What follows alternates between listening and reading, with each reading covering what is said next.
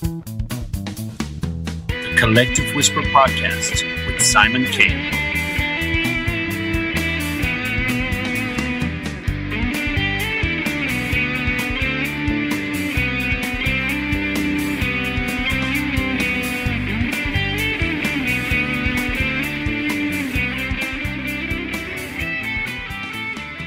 Hello, everybody, and welcome to this episode of the Collective Whisper Podcast. I am your host, Simon K. It's a pleasure to have you back here, guys. We hope you're enjoying the content and the guests. We like to have a great variety in the guests, and to keep you happy, there's something for everybody. So if you're liking it, please share with your friends, please subscribe, and most of all, enjoy the show. So, moving on to today's guest. Our guest today is Tom Simon, a former FBI agent turned private investigator who has spent over 20 years in law enforcement and investigations. Tom has become an expert in white-collar crime, fraud, and corruption investigations, and is the founder of Simon Investigations, a private investigation firm that provides comprehensive investigative and security services to individuals and businesses. Tom began his career as an FBI agent after earning a degree in criminal justice from a prestigious university. During his time at the FBI, he worked in a variety of cases, including high-profile white-collar crimes, fraud, and corruption. His expertise in these areas earned him several awards and commendations, including the FBI Director's Award for Excellence in Intelligence Analysis. Tom played a crucial role in the investigation and prosecution of a large-scale Ponzi scheme that defrauded investors out of millions of dollars. He used his expertise in financial crimes to help track down and gather evidence against the perpetrators, which ultimately led to successful convictions. Tom worked on a case involving a company executive who had embezzled millions of dollars from his employer and laundered the money through offshore accounts. Using his extensive knowledge of financial crimes and investigations, Tom helped uncover the scheme and bring the individual to justice. Tom has also investigated cases involving public officials who abused their power for personal gain. In one high-profile case, he helped gather evidence against a state senator who had accepted bribes from lobbyists in exchange for political favors. As technology has become more prevalent in our daily lives, Tom has also focused on investigating cybercrimes. In one case, he helped track down and apprehend a hacker who had stolen sensitive information from a large corporation. After leaving the FBI, Tom founded Simon Investigations, a private investigation firm that provides comprehensive investigative and security services to individuals and businesses. His experience and expertise have made him a valuable resource for clients looking to investigate complex cases and protect their assets. Some of his most noteworthy cases as a private investigator include uncovering fraudulent activity within a major corporation, identifying a cybercriminal responsible for a series of data breaches, and assisting with the recovery of stolen artwork. Tom's unique background and experience have given him valuable insights into the world of investigations and law enforcement. He is often sought after as a speaker and has appeared on several podcasts and news programs to share his knowledge and advice. Tom's advice for individuals interested in pursuing a career in law enforcement or investigations is to focus on education and training. He stresses the importance of staying up to date on the latest technologies and techniques in investigations and security, and recommends that individuals seek out mentors and opportunities for hands-on experience. Tom Simon's career as an FBI agent and private investigator has given him a wealth of experience and expertise in law enforcement, investigations, and security. His dedication to service and commitment to excellence have earned him numerous awards and commendations, and his insights and advice are highly valued in the industry. Tom's unique background and perspective, combined with his impressive track record of successful cases, make him a valuable resource for anyone looking to learn more about investigations and security. So welcome to the show, Tom Simon. Oh, thank you, Simon. It's so nice to be on with you. And I guess we get to give your audience the Simon and Simon show. And we were just talking there before we came on about Tom has relatives from County Mayo. Your grandmother, you said, wasn't it? Yes, my grandmother was born there and immigrated to the U.S. when she was a child. And so my family has a kind of deep history of affection for the people of Ireland. And it's a place I've never been, but I've always wanted to go. I do a lot of work overseas in Dubai, and which is a very international community with lots of European expats. And without question, my favorite people there are the Irish. So it was not a difficult sell when I heard from an Irishman who wanted to put me on his show. I immediately jumped at the opportunity, and it's just an honor to be talking to you. Thank you. It's a pleasure to have you here. And I was saying to Tom how I came across his profile, and it was very interesting for me, the work he did in the past with the FBI, but also the work he's doing now. And you can, follow Tom on social media channels, TikTok, Instagram, Facebook, all of these. And his videos are amazing because they're short and sweet. And you always finish with this lovely catchphrase, be cool, But it's really interesting because you can see how people get into this life of crime, sometimes accidentally, sometimes, premeditated. but your little minute or 60-second videos sometimes encapsulate all that. So they're really good. Well, thank you so much. I'm glad you watched it. I'm glad you found it useful. The videos for me were an opportunity to market my private investigative services by kind of telling stories that can span my 30-year career as an investigator. I had no illusions of ever becoming a Kardashian or an influencer. No one wants to put their clothing on me to try out or have me sell them dietary supplements. But it's proven to be a very good advertising medium, and I get to meet nice people like you. So it ended up working out quite nicely for me. In a minute, we're going to go back on your career and some of the high points and for you and how you started and everything, but how long have you been retired from the FBI now? Almost exactly to the day, 2 years. I retired at age 51 after 26 years as an FBI special agent in 2021. And the next day, I got my first client as a private investigator. And it's been kind of, I got a real running start, and it's been pretty steady thereafter. So I guess in the world of private investigations, I'm still relatively new at it, as it's only been 2 years. Okay, yeah, because I think there's a maximum age limit of 57, isn't there, in the FBI? Yeah, the FBI, they walk you out the door on your 57th birthday, but you're eligible to retire at age 50 once you have 20 years in. And so I stayed until age 51. So it's really just a math problem for the agent as far as when is the right time for them to leave between age 50 and 57. And I thought I would be more productive and more marketable as a 51-year-old private investigator than a broken down old man at age 57. So tell us about Tom Simon as a youngster. What kind of child were you and teenager? Were you somebody who was like academic, sporty, nerdy? What were you like? I wasn't a great student by any stretch of the imagination, mostly because I didn't find school particularly interesting. I went to Catholic school, and so my grades were, I don't know, in the U.S. we would call them, low B's, high C's. I was always a bookish kid. You could see some books over my shoulder in the video here, and I enjoy old detective novels from my young age, and so reading mystery novels was always sort of a dream of mine. But I was also athletic. I played American football in high school. I started wrestling, which was good. And so I don't know, very happy childhood. I wish I could say there was some, interesting trauma that I had to overcome, but I had wonderful parents and a nice family, and I lived in good communities. Then when I went to college, I had an opportunity to pick my major, as people do at university. And at the time I knew somebody whose dad was an FBI special agent. And that's something I had wanted to do for a long time for all the wrong reasons, Simon. I thought I'd be spending a lot of time jumping off moving trains and saving damsels in distress and all the stuff that I would read about in my detective novels and in Hollywood shows. And but they said to major in accounting because at the time the FBI has always liked accountants to turn them into agents, because a lot of what the FBI investigates are financial crimes, whether you're following money in and out of the mafia or whether you're dealing with big embezzlements or Ponzi schemes or investment frauds. Having a financial knowledge and knowing how money moves through organizations is very useful. Then I majored in accounting. And so that's sort of my career path as far as my education and what brought me to adulthood and made me of interest to the FBI at that time. Yeah, it's quite interesting when you look at the FBI profile, and of course there's a lot of myths and we see things on television shows.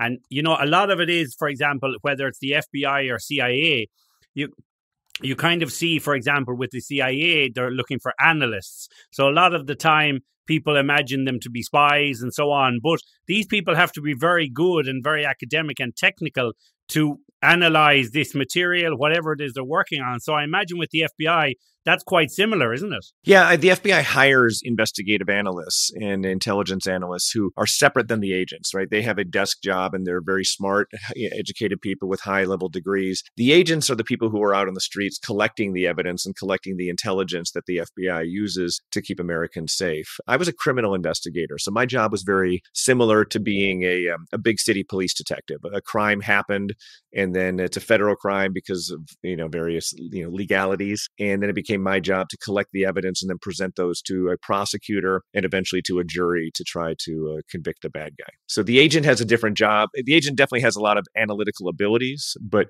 we have intelligence analysts at the FBI who do a lot of that intel work for us, which is nice. A good agent should be out on the streets every day. Yeah, and I see also as well, before the FBI, you were kind of involved in insurance and stuff. Was that kind of was that in investigation as well, or was that kind of with the aspiration to become an investigator? Right. When I graduated from the FBI in 1992, I was 22 years old, and the FBI just doesn't hire 22-year-old kids without work experience. And so I got a job with a big accounting firm called KPMG. They're an international company, and I did about a year in their audit practice, and I was just miserable. I'm not a good accountant, and it was kind of horrible. And I was just sort of biding my time till I got old enough to enter the FBI. And but then all of a sudden, the KPMG opened up a forensic and investigative services practice where they were conducting investigations of financial crimes for clients. So if a big publicly traded company on the New York Stock Exchange had a major embezzlement or loss of inventory, they would often bring in the CPAs from KPMG, people like me, to conduct that investigation for them. And this was fantastic. So I jumped at that opportunity to transfer into that practice, and it was wonderful. I got great experience conducting investigations. It also gave me a safety net so I could be a professional investigator if I didn't get into the FBI. And so to me, it really laid out the groundwork for my FBI career. And honestly, the career I'm doing now, which is exactly what I'm doing now. I have the same job now as a private investigator specializing in financial crimes as I did back when I was 22 years old, back in 1992, when I entered the KPMG Forensic and Investigative Services practice. Okay. And that's when you say that about coming out as a 22-year-old. So, when you're training in Quantico, is it like it's portrayed in the movies? Is the FBI training more geared towards analyst work, or is it like local law enforcement training? How is it different? It's weird. It's a little bit. I think the movie Silence of the Lambs did a very nice job of portraying the FBI Academy. But obviously, they're not going to send a new recruit out to investigate a big serial killer case while they're a student. But it's really a mixture between law school and military boot camp. So you spend a lot of time in class learning U.S. constitutional law and investigative techniques and kind of what you're allowed to do and what you're not allowed to do. And then there's a lot of field training where they're teaching you how to shoot guns, both like long machine guns and the handgun that you carry every day on the job. And you're constantly being evaluated and tested for your marksmanship. There's a lot of physical fitness training where you're doing a lot of running and push-ups and sit-ups. In your free time, you spend time lifting weights because throughout the course of the 20-week academy, they're evaluating your physical fitness. And there's also the defensive tactics training, which is kind of like they're teaching you how to fight, basically. But the fighting's very different when you're a law enforcement officer because the whole goal is to get the bad guy on the ground so you can put handcuffs on him. It's not a situation where you're looking to go 12 rounds with someone. So every day is a little bit different. You're living in the dorms there with a roommate, which is kind of unusual and a change of pace because a lot of the new agents are like 30 years old. And it was good. I mean, the training was excellent. It's not like a fun time, but you're learning really interesting things every day. And by the time you get out into your first office, you feel like you're kind of ready to handle whatever's being thrown at you because the academy is very thorough as far as training you. One thing about the academy your listeners may find interesting is that there's an entire city built in Quantico, Virginia at the FBI Academy called Hogan's Alley. It's a fake city, and they bring in paid actors to like rob the bank every day, and and there's a pharmacy there and a motel there and a trailer park there. And so you go out there and you conduct mock investigations where everyone you're dealing with is a paid actor. And so you're practicing arresting people, you're practicing investigating a bank robbery, pulling fingerprints off of surfaces in this fake town in realistic situations. And so the U.S. government spends a fortune putting this together and making sure that it's realistic training for the new agent trainees. I'm just thinking that you have a lot of the same suspects for different crimes. Yeah, exactly. The guy you're arresting this week for bank fraud was the bank robber from 2 weeks ago. Yeah, I can imagine lifting prints. You'll be like looking at the prints, and after a few weeks, you'll be able to recognize them by eye. You're like, that's definitely John. Yeah, I mean, again, I was a 25-year-old accountant when I came into the FBI Academy as a student, and so I had no law enforcement experience or anything like that. And so I remember my first time putting handcuffs on one of these actors. I ended up cutting him in the arm, and he's bleeding like a stuck pig. This poor guy's an actor making an hourly wage, and so after they kind of called time out, I apologized to the guy profusely for kind of doing such a poor job of handcuffing him up that he was bleeding, and he could not have been more magnanimous and kind with me and patient with me as a new agent who clearly didn't know what he was doing at the time.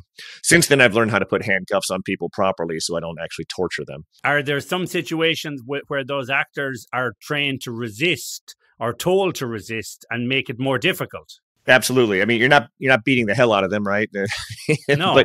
but there's but yeah, they do resist, and you have to kind of break them down and use your defensive tactics to put them on the ground so you can get the handcuffs on, and that's part of the training. And these actors are incredibly rugged individuals who they're probably not making a ton of money, but they're making the FBI better because by the time we get out in the field, we're very well trained. I imagine as they go on with their job, they get better and better. So if you get an actor who's a pretty good actor, but he comes in then and maybe the supervisor says to him, listen, you're going to be involved in a criminal interview here. So we want you to make it really difficult. Like, for example, this new rookie and, play psychological games. So I can imagine that happens a bit too, no? Yeah, because a lot of the training that they do with these actors is interview and interrogation. And so, whether they're a witness. And witnesses are often very scatterbrained and not really focused. This is their first time being interviewed by an FBI agent. And so the actors did a very good job of recreating that to, be talking about everything under the sun except for the one thing you want them to talk about, which happens all the time in the field. And so they're clearly well trained and they don't just give you that information. Same when you're doing the interrogations of the actors, they're trained, they understand what we are trained to do. And we are rewarded, and that the actor will reward us for going through the proper steps of an interrogation, and will punish us for doing doing a bad job. And so it's very realistic. When you went in, what was the kind of biggest challenge for you? Because you, as you said, you expected to be kind of Jimmy Cagney and jumping on trains and damsels in distress. So once you got there and you saw what it was really like, what was the biggest challenge then? And how did you approach saying, how am I going to do this as a career? What's going to be my area of expertise? Yeah. So there's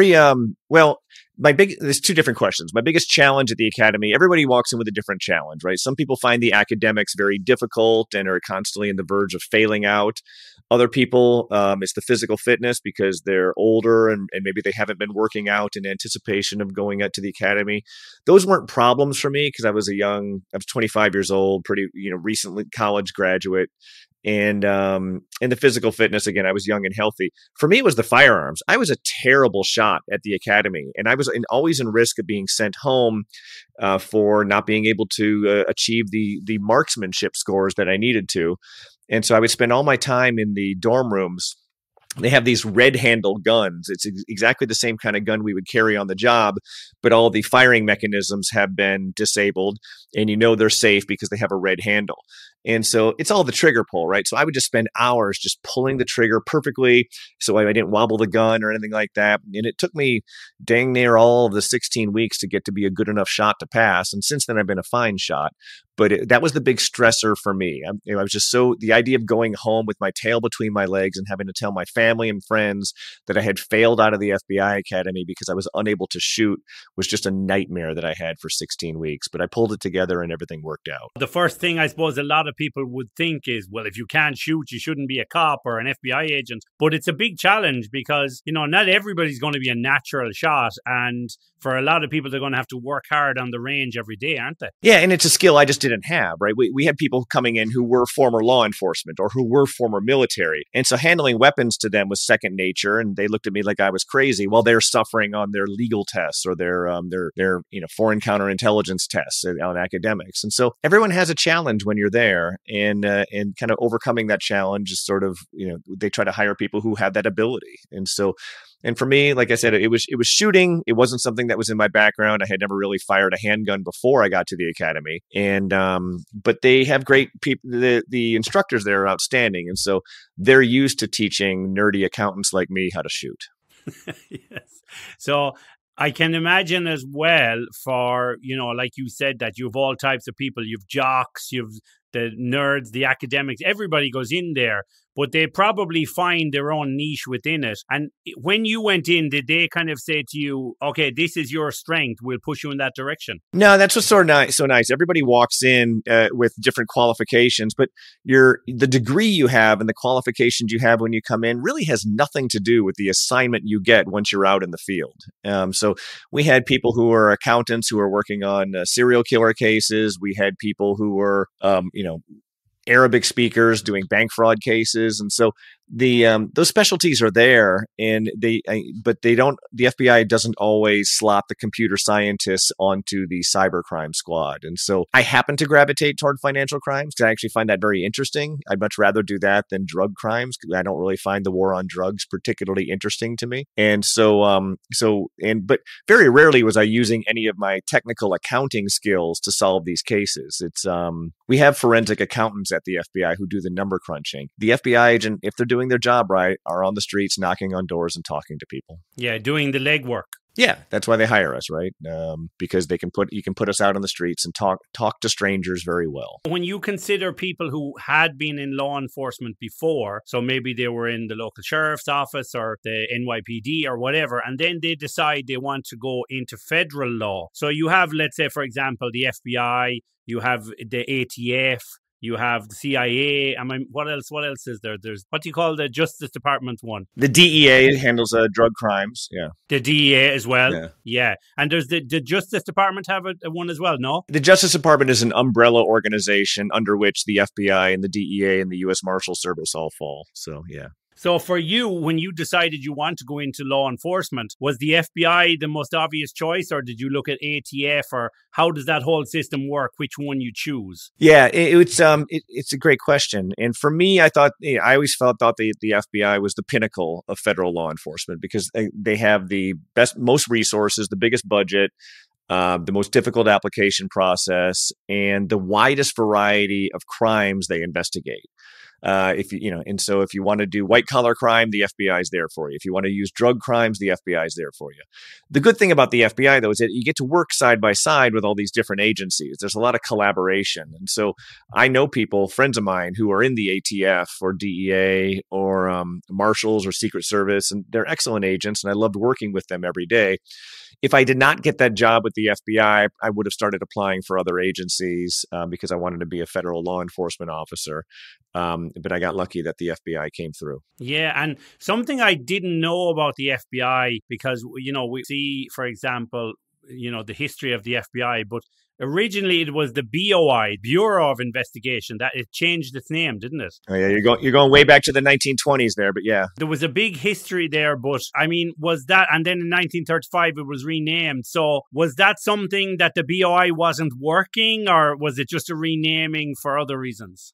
The BOI, the Bureau of Investigation, was just a small division of the Department of Justice, and then a young attorney named J. Edgar Hoover started heading that up, and Mr. Hoover had a lot of negatives about him, but also a lot of positives about him, that he was ambitious and wanted to grow it into something else, its own agency. And so at that time, American law enforcement was very corrupt. It was, the police departments, it was not unusual for police officers to take bribes. They were poorly paid. They were poorly respected. He had the innovation to professionalize law enforcement, right? To hire, university educated, men at the time, pay them a living wage and train them in the most sophisticated investigative techniques. And the good thing for America and the world, I think, is that rising tide of the FBI's professionalism of law enforcement lifted all boats. And so police departments started to get better, and other federal agencies began to follow suit as far as properly training and paying their people to try to get the corruption out. And so that was his innovation and how he was able to grow the FBI. Now, there were certainly abuses in the early days of the FBI under Hoover, and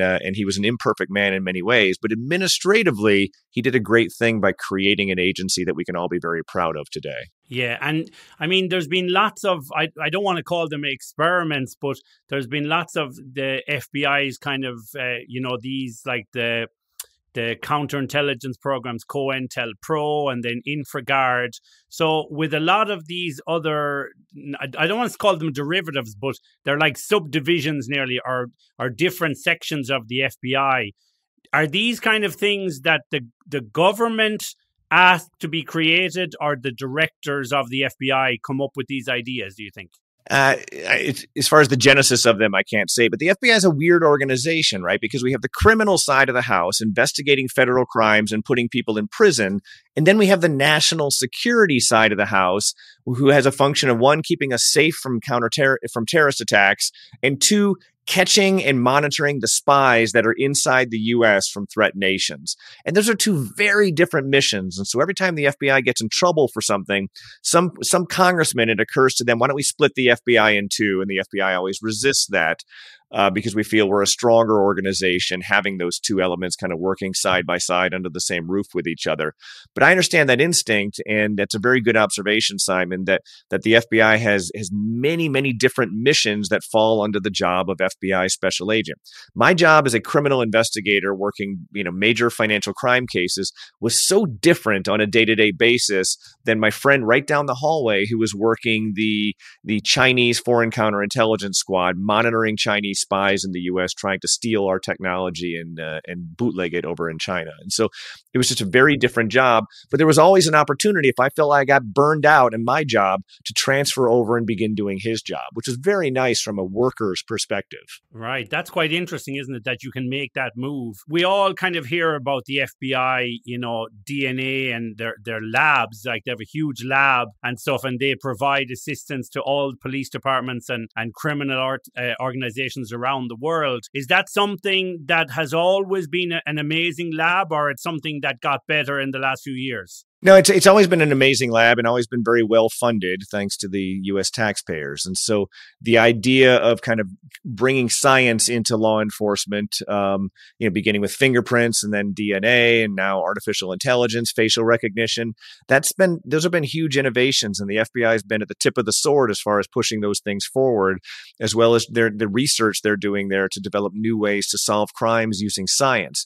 And I see these things as all tremendous victories because it reduces the likelihood that someone is going to be falsely convicted of a crime, which is every FBI agent's nightmare. Yes, and it's funny. The other day, my son said to me, "Dad, what does the FBI stand for?" And I said, "Well, it's the Federal Bureau of Investigations." I said, "But they also have that fidelity, bravery, integrity." So I can imagine like that last word, integrity. So over the years, you mentioned it earlier there about J. Edgar Hoover, and because the FBI is so closely linked to federal government, and we know governments can be corrupt. So over the years with the FBI, when you have that kind of bad smell coming from certain parts of it because of government interference or lobbying or anything like that, that's quite challenging because it brings down the name of the good agents then as well, doesn't it?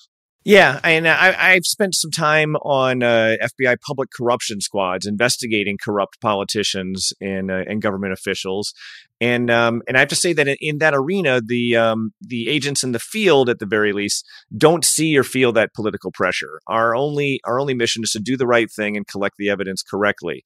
Now, the political pressure is probably happening at FBI headquarters in Washington, D.C., and the U.S. Department of Justice, which is filled with political appointees that the president has placed there, and that's the way our government just works.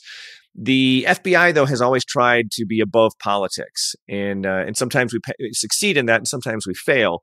But the reason that the FBI director is appointed by the president to a 10-year term is so that they're going to straddle multiple U.S. presidents. So the idea that this FBI director is not going to be Trump's guy or Obama's guy. He's a 10-year appointment guy or woman, but so far it's been guys who will be serving under multiple presidents. And the ability to give the president proper advice on criminal matters and foreign counterintelligence matters, I think the presidents historically have treated that as a real gift, that this is not something who's going to tell me just what I want to hear because their job is contingent upon their loyalty to me. Of course. And I can imagine in the overlap of presidents, where the director, for example, might have a good relationship with the current president, but then when the new president comes in and has different ideas, that can be quite tumultuous, that relationship, because it's like, well, you're not doing what I want. And he's like, well, I'm here now for another 6 years or whatever. I came in the same time as the last president or before that. So you have to live with it and we have to work together, don't we? Yes, but again, if a good FBI director and a good president will be mission focused, and the president will appreciate the FBI because the president basically is going to be taking credit for the FBI's wins, that this occurred under my watch. We caught this spy, we caught that spy, and so a good president will understand that being a cheerleader for the FBI ends up benefiting them in the long run. Let's talk a little about wire fraud because I imagine when that term was coined, back in the 50s or whenever it was coined, it was to do with a lot of, mail fraud and everything. But now we have, the internet, we have mobile phones, we have so many forms of technology. So have they had to change the whole definition of wire fraud over the years and about because federal law has been broken? Unfortunately, no, and I wish they did. The wire fraud is a broad statute. That means using any type of interstate communication, which generally happens on the wires. Even your cell phone call at some point is hitting a fiber optic cable, or the internet. Any type of interstate communication to deceive someone out of their money, which is the definition of fraud. Fraud is theft by. Sorry, let me try that again. It's okay.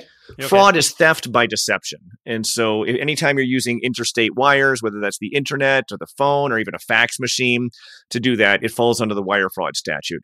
As an agent, it was always a real pain in my rear end to have to deal with wire fraud, because I could prove the fraud just fine. I could show that someone lied to you, Simon, to take money from you, and then and the economic damage. We're looking at your bank statements, but then at the end of the case, the prosecutor is always going to ask me, okay, what is the interstate wire that happened in furtherance of this case? And I'll be like, well, I don't know. The bad guy called Simon wire transferred the money, but then I needed to go out and actually prove that element of the crime. I needed to go out and get the bank statements to show that wire transfer going from one U.S. state to another U.S. state or internationally. I needed to show a phone record showing that phone call that was made from one or the other, because those are the counts in our indictment that the bad guy is being charged with. As an agent, it always seems stupid to me that I'm running around looking for, in the case of mail fraud, a canceled stamp, or wire fraud, some wire transfer that happened to be interstate.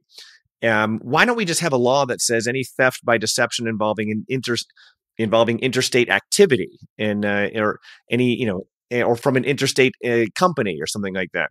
But the wire fraud statute has stuck around, and it's so broad we can do it. It's just it creates an extra legal hurdle for me as the agent to have to go out and look for a canceled stamp or a phone call. When you think about nowadays, the internet, there's so many possibilities opened up for people. And recently I was talking to someone about the whole thing of all these virtual credit cards and you can get fake emails and fake numbers, and now Apple have hide my email, all of these things.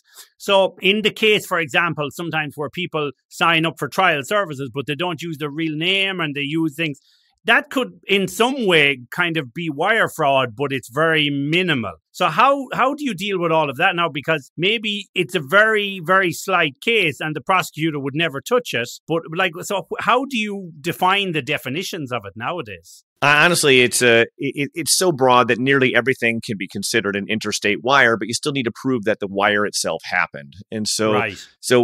Here's an example for you. Are you an iPhone user or an Android phone user, Simon? I'm an iPhone user. iPhone. I'm an iPhone user also. And so when I send a text message, let's say you were at the house next door and I send you a text message. But let's say you're an Android user. That text message is going to be green, right? When an iPhone person talks to, right? That is not an interstate wire, because that's bouncing off. That's a cell signal. It's bouncing off the cell phone tower from my house to your house, from my phone to your phone. However, if it's a blue text message, if you're still right next door to me here in Florida, I am sending you that iMessage. That's a blue message. That's an internet communication. That is going on the internet, bouncing off an Apple server in California and arriving at your house in instant speed. That is an interstate communication and a wire that can be used in furtherance of a wire fraud case. And I worked 2 cases in my career that hinged on whether the text message was blue or green as far as charging the individual with wire fraud. Wow. But I don't want to, the word is, I suppose I have to say it, but it's quite anal in the respect that people can be tried over something that's so technical, but between a blue and a green thing, that I'm sure some agents do kind of go, yeah, but are we really going to follow this guy over this? I mean, so is there a point where you say some cases are not worth following, or does the law say you have to follow it? Understand that the real meat of the case is the fraud itself, right? If I'm sending you that text message telling you that as an offer for you to invest $1 million in my Bitcoin, so the substance of the case has nothing to do with the wire itself. The wire is just a hook that allows us to charge this thing federally. The FBI is not working small benign cases just because a text message was green or blue. I reverse engineer it, Simon. I work the fraud and compute the loss and do all that legwork, all the law enforcement legwork to make sure this is a big, meaty, substantial case that's going to appeal to a jury. And then the last thing I do in the case is to prove up the wire itself, the blue text message versus the green text message. So I want you to think of the wire as incidental. It's a legal hurdle we need to get over. I do. I understand now. It's the context of the crime, because if it's the guy who just sends something but is not intentionally out to defraud someone, or it's a minuscule thing, but then if you have that $1 million crypto deal or Forex or whatever that they're trying intentionally to defraud someone, the minuscule details is what you need to prove the case. Exactly. And U.S. fraud charges must require intent to defraud. No one is sitting in an orange jumpsuit in prison on fraud charges who just happened to make a bad mistake. These are individuals who intended to defraud someone and then pulled out a scheme to defraud them. Yeah. Like I was watching your video about the social media influencers who you got their messages on Discord and stuff. So the messages clearly show that, these people are a bunch of idiots and everything. So they know exactly what they're doing, and they are intending to, defraud these people of their money, aren't they? Exactly. Yeah. And so that's key. And so those type of messages or emails or to each other where they're talking about how they intend to rip someone off becomes a very good piece of evidence for us that this wasn't just.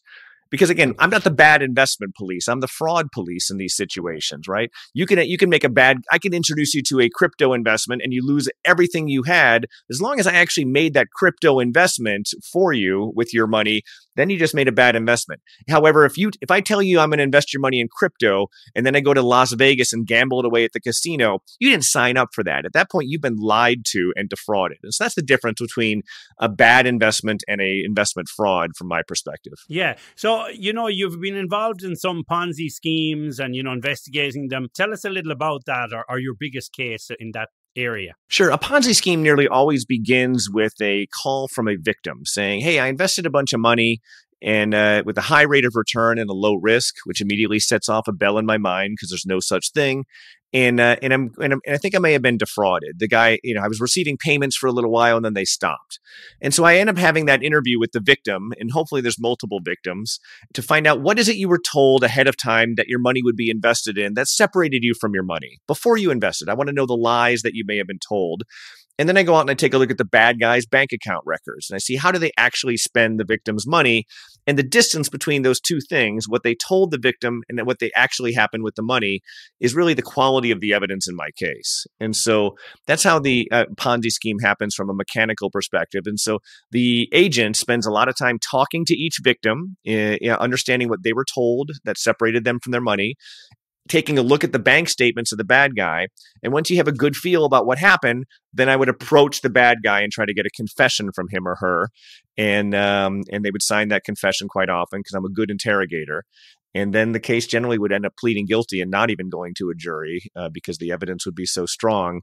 And there's a significant benefit in the federal system of criminal justice for the bad guy to plead guilty rather than go to trial and lose. One thing I noted from one of your cases was that, this term rolling over on each other. So when you get a group of guys or girls and they, are intending to defraud someone, once they're caught, it kind of is how you interrogate them and how you get them to roll over on the other people, isn't it? Yes, there's a tremendous benefit in this federal system of criminal justice to be the first one in the door to cooperate if you are involved in a criminal conspiracy. And being able to play the bad guys against each other, saying, listen, you can tell me exactly what happened and get on board and become a government witness, explaining to us exactly how this occurred, or you can sit around and wait until your friend does exactly that, and then you end up going to jail for a lot longer. The line I would always use with the bad guys is that it is better to be on the government bus than under the government bus at that time. And the first one in the door gets the best deal. Of course. And an interesting fact as well about the whole federal system is that there's no parole, isn't there? I think that's right. And so that was an interesting case where, that guy was in the halfway house and he was a bank robber, and then he came out on the weekends and he was robbing banks and he leaving clues behind. He was a bit of an idiot when it came to, covering his tracks. Yeah, that wasn't my case, but it was a recent FBI case where a guy got out of prison for bank robbery, and while he was in the halfway house, which is how you spend the last 10% of your sentence, he got family leave where he could go visit his family on the weekends. And when he was out for those family leaves, he began robbing banks and ended up getting caught. And the federal system of criminal justice definitely discriminates against people with a criminal past. And so if you are out on family leave for bank robbery, the judge is really going to throw the book at you. And that's exactly what happened to that guy. And so, for Europeans, explain to us a little more about the differences between state laws and federal laws. So, like sometimes you'll see on TV shows or movies where someone will commit a crime and they won't realize that they've committed a federal crime. And then, for example, the police officer or the agent might say, that's a federal offense. And they'll be like, really? So because then, as you said, maybe there's no parole or maybe there's a higher sentence. So do the differences between federal and state laws change over time, or are they always been the same? Well, Congress is constantly passing laws all the time, and as are local governments. But the key there's three things that make something a federal crime. And the first is that the crime has an interstate element, which means that the crime itself or the criminals or the victims are in two different U.S. states, right? And that's just a pure administrative matter. That means that the state of Virginia does not have to try to coordinate with the police in Maryland. It can just be a federal crime where the FBI is handling it. The second is if the government itself, the federal government, is a victim. And we see this in situations where someone is using some kind of government contract fraud or ripping off our national health insurance. If the government is a victim of the crime, then it automatically becomes federal. The third is if the crime itself happened on a federal reservation of some kind, and that would be a military base, for example, then it would become a federal crime. Or if a crime that occurred at the U.S. Capitol, like the January 6 riots, or a crime that might occur at the Pentagon, those automatically would become federal crimes. And then there's sort of a fourth category of just weird situations. For instance, any crime against a bank robbery or a bank fraud, because the banks and the deposits in those banks are insured by the federal government. Anytime you victimize a bank, that's a federal crime. Whereas if you stick a gun in a bank teller's head and take the money, then the FBI investigates. If you stick a gun in a gas station attendant's ear and take their money, then the police are going to investigate it. Same crime, but the fact that the victim has different standing. Also, any crime on the high seas. I've worked a murder on a cruise ship, for example. And so because there's just no real logical jurisdiction for what state would handle that, the FBI handles that. And crimes aboard aircrafts, if there's an assault or a rape or a theft on an aircraft, flying above the U.S. That would be like when you say crimes on the high seas or in the air, but that's only for U.S. citizens, is it? I think so, yeah. That probably makes sense. I think... a maritime law is a mess. I don't really quite understand it. It's very, very complicated. But yeah, I mean, if someone from Norway punches a guy from Sweden on a Carnival cruise ship, the FBI has no dog in that fight. No.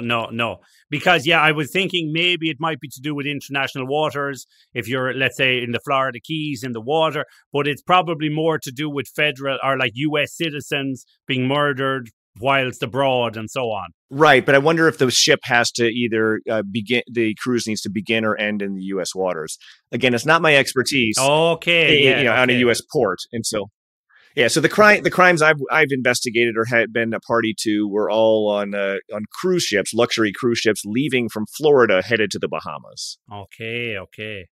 Yeah, and I saw that case, one of them where the guy pushed his Tinder girlfriend off the Yeah. balcony, and there's been a few of those kind of cases in Europe as well, where I know there was one Irish guy and he had a Malaysian or an Asian wife, and she went missing, and that case is still up in the air because it's a very difficult case without a confession, I suppose, to investigate because you maybe don't have the same type of witnesses and the same vigilance is not there on a boat, is it? We got lucky in my case because when the subject picked up his girlfriend by the throat and threw her over the balcony in his cabin, she happened to like land on another floor of the cruise ship, another deck of the cruise ship, 3 decks below. So she fell 30 feet to her death, kind of bouncing off the life rafts and the railings along the way.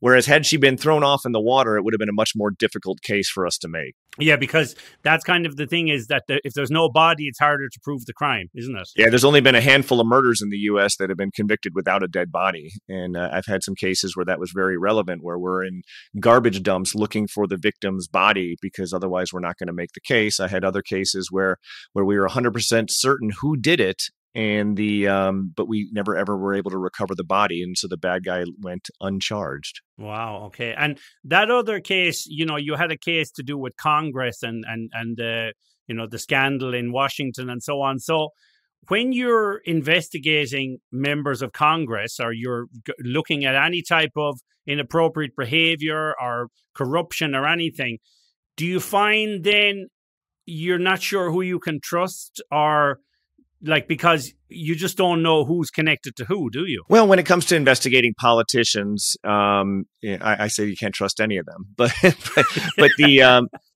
But the investigation itself is very similar to the other investigations. You're out there trying to develop human sources, and if the investigation is covert, you're trying to develop electronic sources through wiretaps and bugs.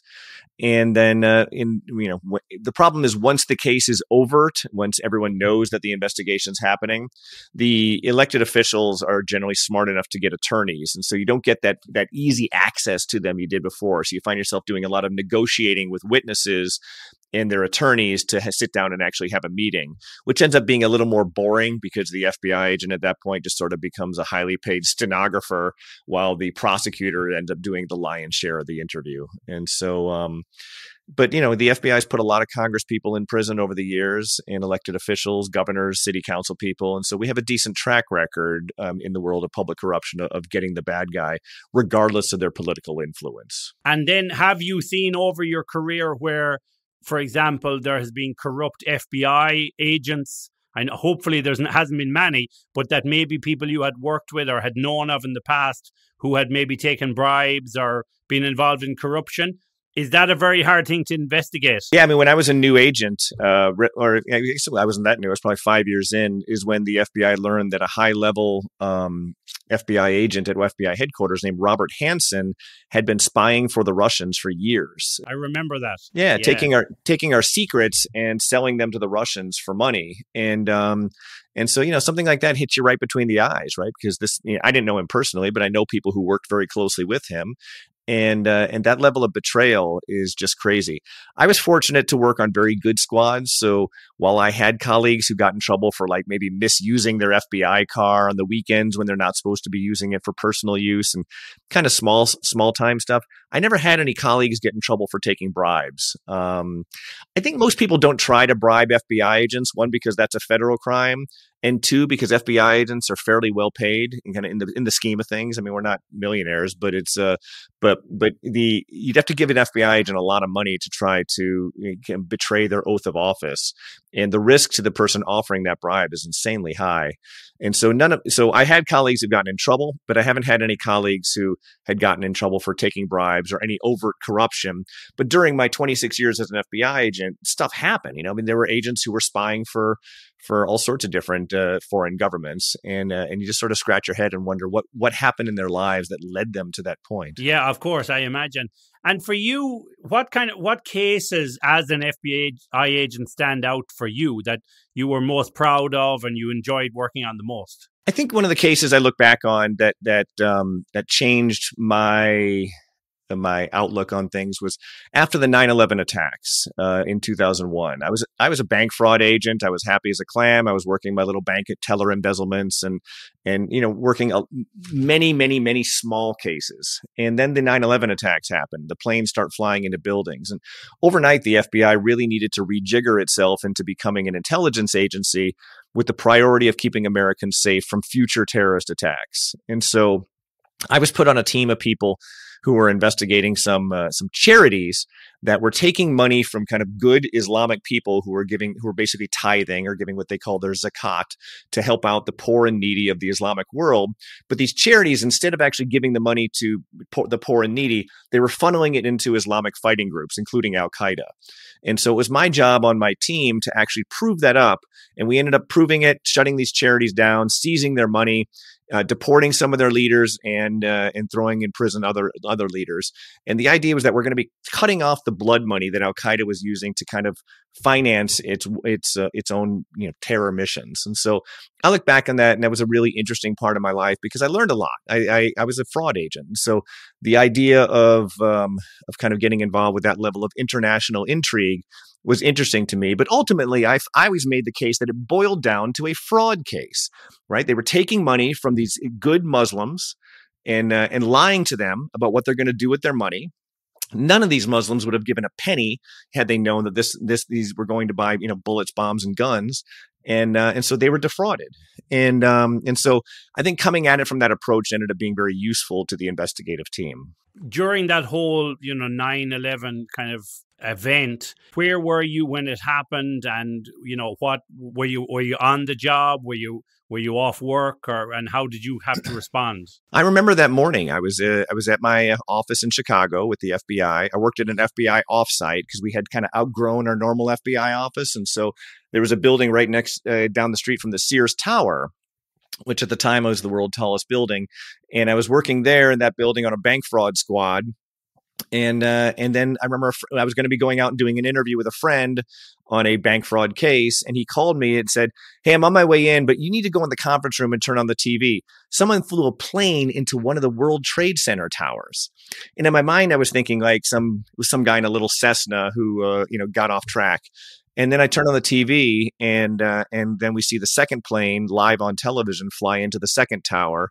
And the whole time we're all looking up out the window at the Sears Tower, wondering if that was going to go down next. And so it was a terrifying day for America. And we all set our cases aside and worked 24 hours a day, 7 days a week to try to investigate that crime and make sure that no one else was going to be doing similar acts. It was just an absolute terrifying time for Americans, but for an FBI agent, it was great to see the FBI come together on one big case and set all your other leads and cases aside and begin working in the systems we have when a critical incident happens. I suppose, the thing about it is, I remember when that event happened, and like that, I turned on the news and I saw the first event happening, and then you're like, oh my God, what is this? And then the disbelief of the second plane hitting, you're like, okay, this is no accident. It was a huge day. People always ask, where were you when such a person died? But that was, one of those days. What were you doing?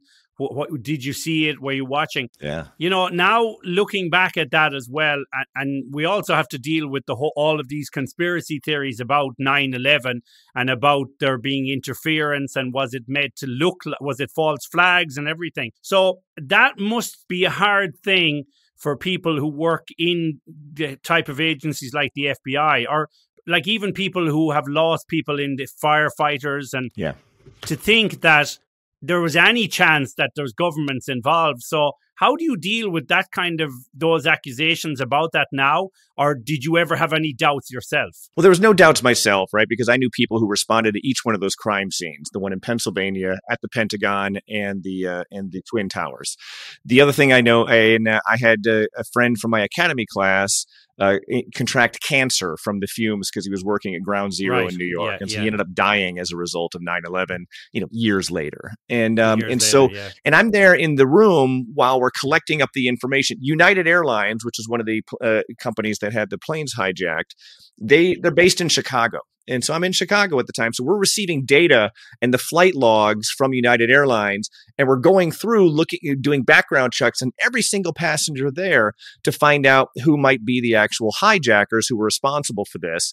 And from those lists, and then I know they were doing the same thing at Dallas with American Airlines, we were able to put together exactly the likely suspects and begin building out dossiers as far as who they were, where they came from, what their movement was like while they were in the U.S.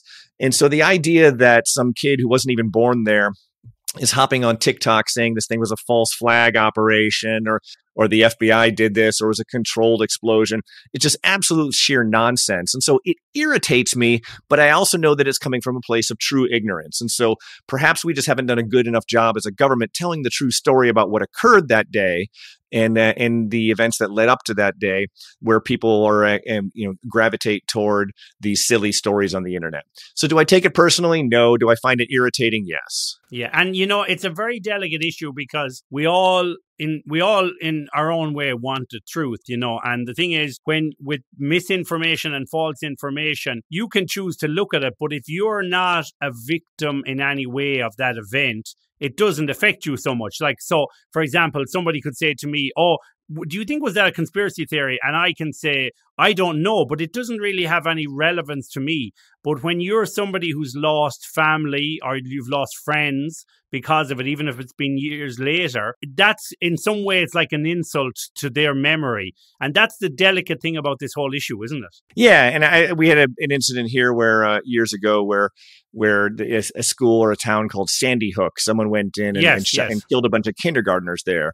And it became a popular misconception or conspiracy theory that killing never took place, and these dead kids were crisis actors. And so I can only imagine the grief that a family member must experience if they lost their kindergartner child, but then compounding that with some idiot on the internet spreading the rumors that kid never actually died and that family, that grieving family, are paid actors is just abhorrent to me, and I couldn't even imagine what they're going through. So I find all these things very irritating. But it's a product of our internet time, and I spend zero time giving them it. I don't burn any calories thinking about them. No, the other thing about that is the problem with those kind of accusations or conspiracy theories is that when something does come up that needs to be investigated, that could be, a lie or a false flag. The problem is that even if that's real, all the other things, it's like crying wolf, and it doesn't get looked at the same way. Right. Absolutely. And so it makes life worse for all of us. The kind of the quickness people are to believe these urban legends and false stories. I also think that most of these conspiracies that would require dozens or hundreds of people in the government acting in concert to do something truly evil fall apart on examination, only because you're really counting on 100 people to not talk about something awful that they've done. And government workers, one, aren't that good at keeping secrets, and two, they're certainly not that good at doing rotten things and having no one find out about them. Yes, of course. So moving on then from when you left the FBI, so was that a hard decision to leave, or did you feel you had done your bit, or what was kind of behind that process of leaving? Yeah, it was a hard decision because it was a job I loved. I woke up every morning. So much of my identity was tied up in being an FBI agent. I mean, over half of my life was spent as an FBI special agent. And so it was a very difficult decision. But again, it came down to a math problem. I have to leave between age 50 and 57. At that point, at age 51, I had 26 years in, but there was also a demographic reality. So in 2021 is the 20th anniversary of the 9/11 attacks. Following the 9/11 attacks, the FBI, the CIA, and a bunch of other federal agencies hired thousands of new agents and operatives, all of whom are going to be hitting their 20 years and eligible to retire. And so I'm going to be competing with all of those people for jobs and clients unless I got out first. And so I could have sat there at my desk at the FBI and had a great time for another 5-6 years. But at that point, any job or even ability to attract clients as a private investigator is going to be, I'm going to be doing that in a way more crowded field than I would otherwise. And so it was just time for me to go and launch my own business. Yeah, I suppose there's the time to jump ship and the right time to land on your feet. And as you said it's better to get out now or at that time and make something before the herd comes along, isn't it? Yeah, and I didn't want to be that broken down old man at my desk at the FBI, just kind of complaining about everything. And so I thought I would hit the ground running and leave on a high note. Yes, and was it an obvious choice then to go into being a PI, a private investigator, or were there other areas that you looked at, like consultancy as well? Or well, I feel I've been an investigator for my entire adult life, and so I don't feel like I'm really qualified to do much of anything else. And so and the idea of working for myself seemed like a really interesting option. I had reached a point in my FBI career where my bosses trusted me and understood my abilities to make cases. And so I wasn't being micromanaged or watched at all by my supervisors. I just kept bringing the bad guys in. They were thrilled with my results.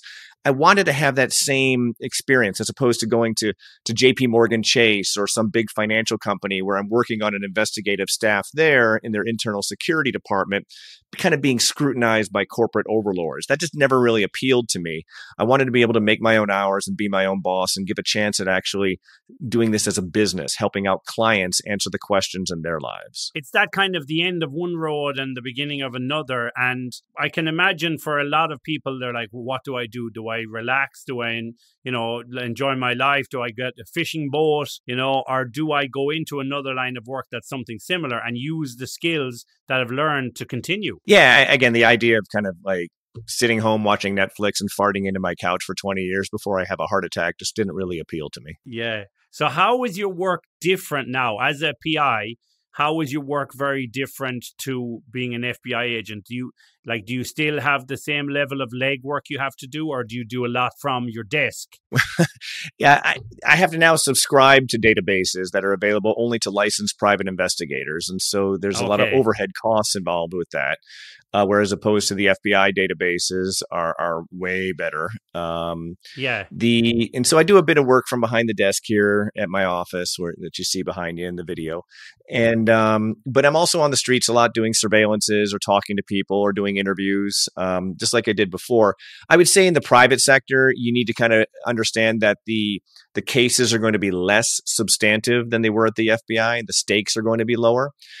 My cases mean the world to my clients, but there's the kind of the global repercussions of them are far less. Thank heavens. As a private investigator in the US, what would you say is the kind of average type of cases? Is it divorce cases, cheating, adultery, that kind of stuff? Or is it insurance stuff? For most private investigators in the US are making a living doing insurance investigations where someone is being paid an insurance policy saying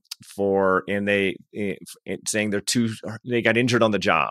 And then the investigator goes and tries to take pictures of them, pouring concrete in their driveway. That's showing that they're not injured.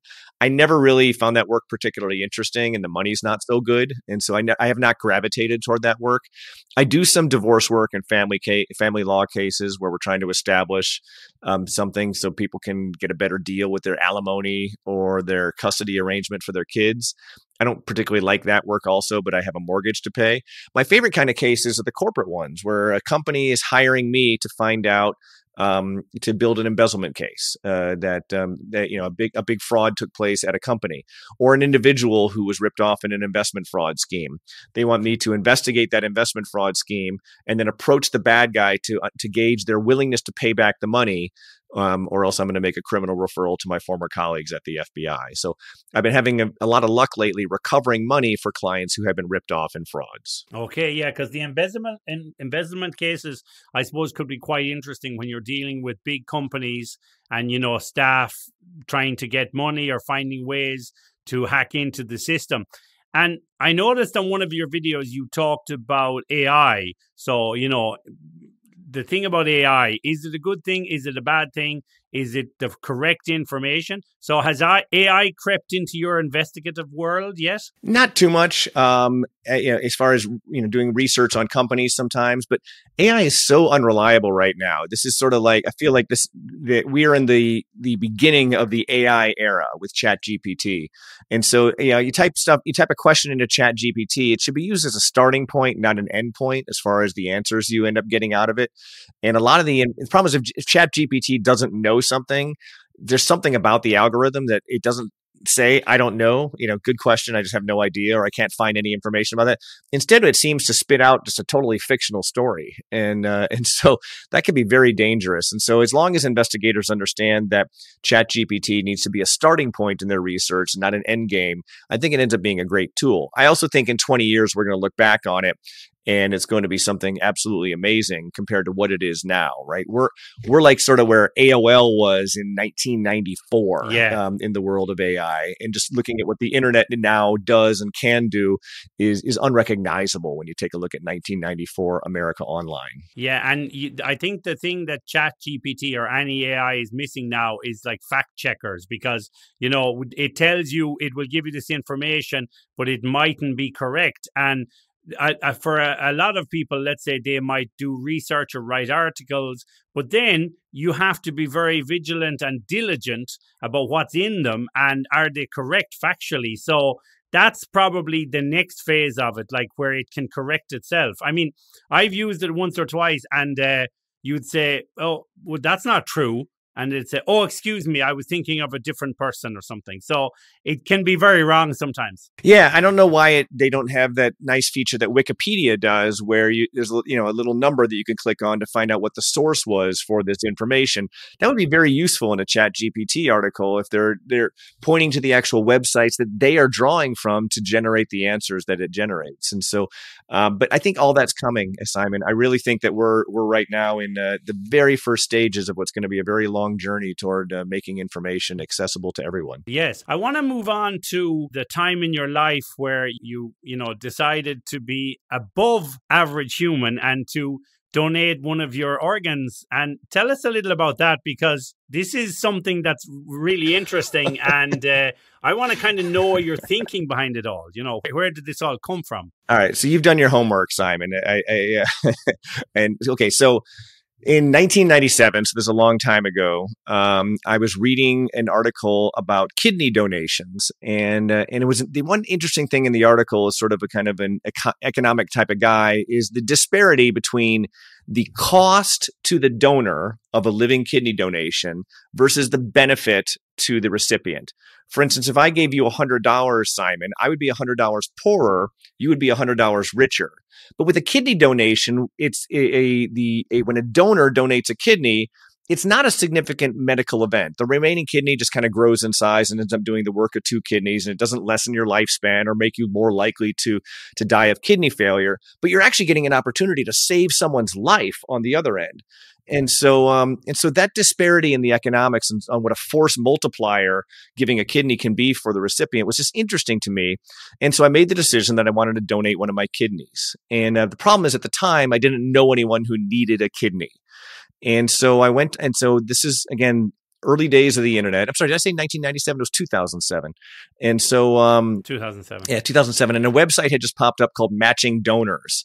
And it would almost work like a dating website where people put up their profiles like saying, hey, I'm looking for a kidney. And then prospective donors could take a look at them, and if there was somebody they related to. And so there was a woman who needed a kidney. She seemed to be like a nice person, the kind of person that if I had donated a kidney anonymously, I would have liked her to get it.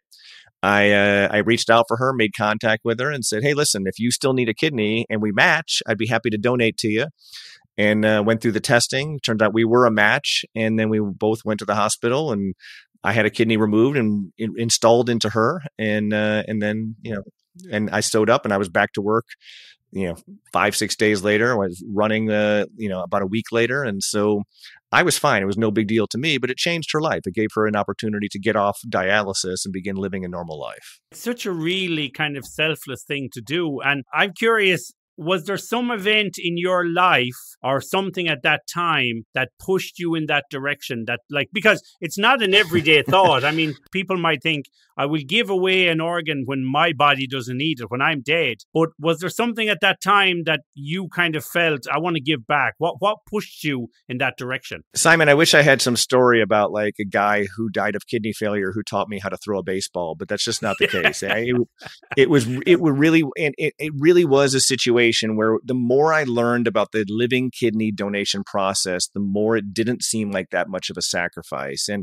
And I was treated very kindly by people after I did it, and everyone said nice things like you're saying now. But I think it's important that we need to get away from treating kidney donors as if they're these unusual heroes, where because it's really not that big of a sacrifice. It was no different than when I got it. Trust me getting my ears pierced for an undercover assignment was more painful and had longer lasting effects on my life than giving a kidney to. I don't feel any different at all. My filtration rate is fine. There's no likelihood of me getting kidney disease from it. There's really very little downside to the donor. And so for me, it was just an opportunity to help somebody, just like when you give a bum a $5 bill when he's panhandling on the street. Not that my recipient was panhandling or that she's a bum, but it wasn't that big a deal to me, but it can make a difference in that person's life. Yeah, and she also worked within government services as well, didn't she?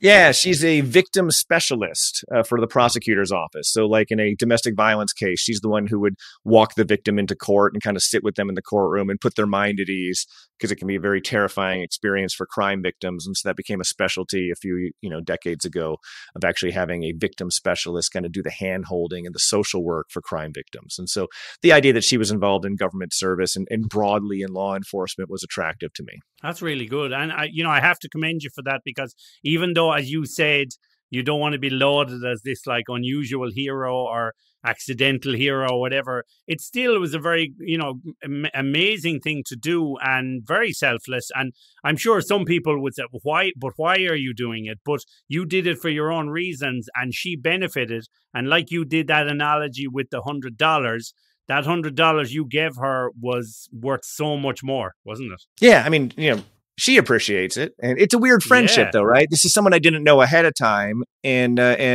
now we have this sort of bond with each other. And so I was constantly being invited to like her family reunions and all that. And at some point I had to reach out for her and say, listen, this was a no strings attached gift. I wasn't looking to buy a best friend. I'm thrilled to have you in my life. I'm thrilled. And I understand how appreciative you are. But we'd go out to lunch and she'd insist on paying. And it just became like, you don't owe me anything. This was a no strings attached gift to you. I'm happy to have done it. The best repayment you can give me is by living a happy, healthy, productive life, which she has. And so we're still in touch. We're still friends, but it's but it's a weird relationship, right? Because she's very appreciative of something I did. And it's just, my personality is just awkward for me to have somebody kind of like thanking me all the time. No, of course. And it would become awkward after a while, but she'll never forget it or whatever. And since that, you've never had any complications with the other kidney. It's all been fine. Yeah. Yeah. The way exactly. When I go in for my annual physical, one of the things they measure is your glomerular filtration rate, which is how well your remaining kidney's doing, and mine's doing just fine. When kidneys go bad, Simon, they go bad in pairs. There's never a situation where somebody has like kidney disease in their left kidney and their right kidney's just fine. It just doesn't happen.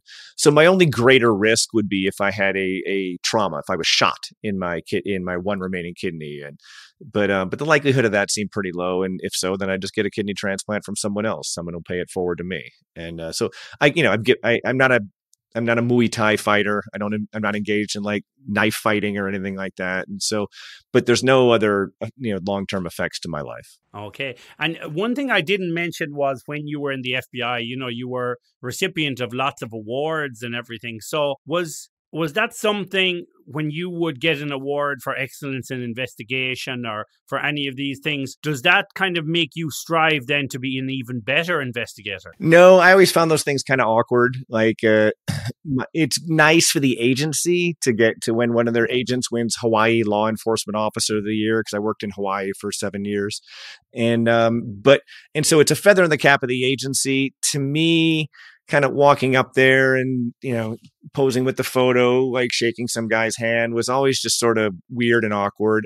I don't mind being the center of attention, but I don't want it to be in that sort of environment. So the awards were never a big motivator for me, but I understood that they looked good for the agency and my squad.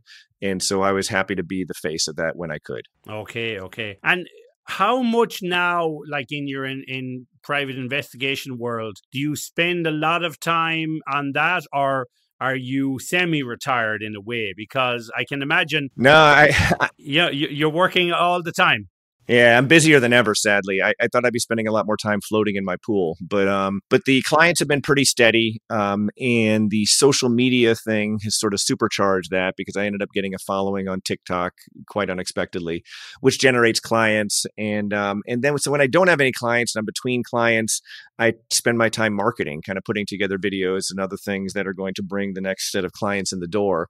So it really hasn't felt much like retirement at all, but it's fine. I actually enjoy it. I mean, this is what I like to do. I like to investigate. And so some days I'd like it to be a little quieter, but I also don't want to go broke because I could use the money that this is a job. But it's like being an Uber driver, right? I'm in the gig economy now because no one needs a private investigator until they need a private investigator. And and when a client calls with a problem, I can, I try to help because that's what I do. One thing I'm always curious with is sometimes when you see people who are on TV shows or, and they're presenting because of their experience in law enforcement or military, is that something like that bridge between the world of investigation and now social media? Would you ever like to do, some kind of a TV show where you could use all those skills, presenting and everything? If anyone wants to hire me to be on their TV show, I will take that call. But as of right now, the limited amount of television and video work I've done has all been with the goal of bringing in new clients to the private investigative agency. But if Netflix wants to create a true crime show and have me be the voice or the face of that, I would absolutely take that call. I'm just not holding. You never know. You never know, Simon, but I'm not holding my breath for that. I think I probably have a face for radio. This isn't exactly what they're looking for young, hard-bodied names. Yeah, of course. But those young hard bodies don't have that experience and sometimes that charisma for presenting and having that world experience. So you never know because your videos are quite entertaining. And as I mentioned earlier, you can catch Tom on, TikTok, Instagram, and so on. So before we let you go, Tom, and we want to thank you for coming on the show. And we want to kind of wish you the best with everything and wish you the best in your career as a private investigator. And would you like to tell us anything more about any more of your social media handles and stuff? Yeah, I think I'm on everything at Simon Investigations. And it's investigations with an S at the end. Or you can probably just Google Tom Simon and find me. Somehow on Twitter, I am Simon Private Eye. But every day I post a 1 or 1.5 minute video on either cases that I worked or broadly law enforcement or fraud matters. And I push it out on every social media platform, LinkedIn, TikTok, Facebook, Instagram, YouTube. And for some reason, Instagram has taken off much more so than the others, but it's the same content on all of them. So if any of your listeners want to have some fun crime stories or even to go through the archive of 200 to 300 videos, I'd be honored. And I just thank you for giving me access to your audience, Simon. This is a real fun interview. No, it's brilliant. I love hearing about these stories. And I like to get into the fine detail of someone's career and even, what they do now. So, Tom, I want to commend you for everything, for the work you've done in federal government and as an investigator and the work you're still doing. And it's great that you're branching into that social media where you can share your world with people like me and other people, giving us some access. So I want to thank you for that. Well, thank you. I appreciate it. And you're doing a great job with the show here. Mr. Tom Simon, thank you very much for coming on the show. Thanks so much for having me. Hey, thank you very much, Tom Simon. Pleasure to have you on the show. And thank you for telling us all about your very interesting and varied career. All the way from the FBI, your training led you to this investigative career, and you've investigated some amazing cases and solved so many of them, and we want to say well done on that, and thank you for coming on the show and sharing with us, and best of luck in the future with everything that you do, Mr. Tom Simon, everybody. Okay, to you the guest, thank you very much for listening. We hope you're enjoying the show. Please leave a review of the show if you can. Tell us how you feel, tell us what you like, and tell us what you don't like. We like to hear everything. So for me, your host, Simon K, this is the Collective Whisper podcast. Look after your friends, your family, and the people you love. Until the next time, take care. Bye-bye.